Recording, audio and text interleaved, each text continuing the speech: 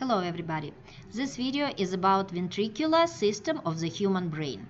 So in a brain we have spaces filled with cerebrospinal fluid, and these fluid-filled spaces we call ventricles.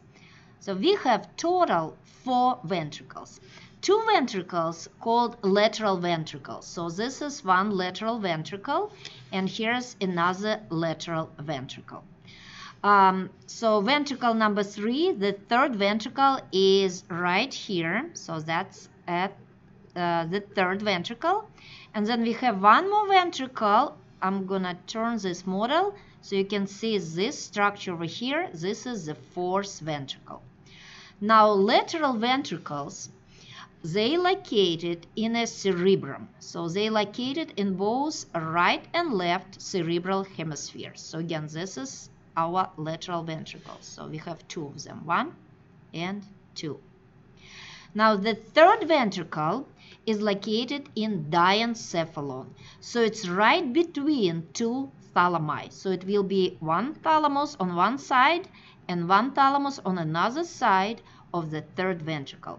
Now the 4th ventricle over here is located between pons, medulla, and cerebellum. So it's a posterior to pons and medulla, and it's anterior to cerebellum.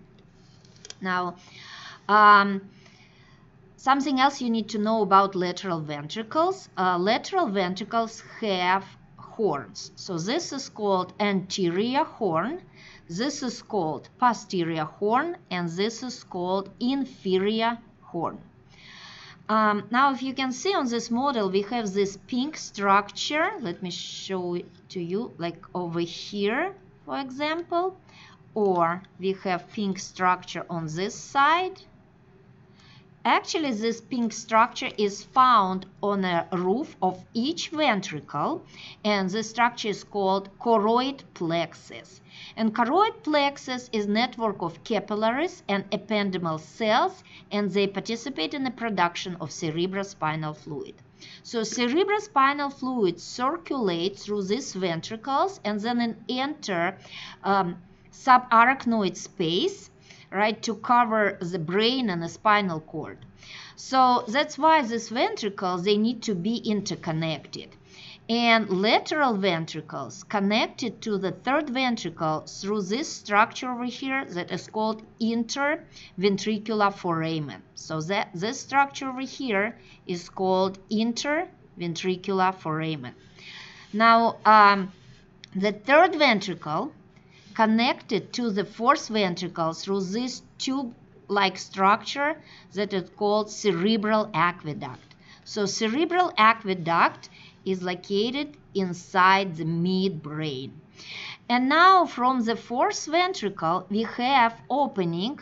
We have opening over here and over here. Those are called lateral aperture. And one opening right here that is called medial aperture, and cerebrospinal fluid enters subarachnoid space through these 3 apertures. Some of the cerebrospinal fluids will flow from the 4th ventricle to the central canal of the spinal cord. And the last structure that we want to know about this ventricular system is this hole in the middle, and this is actually where 2 thalami connect, and it's called intermediate mass or interthalamic adhesion.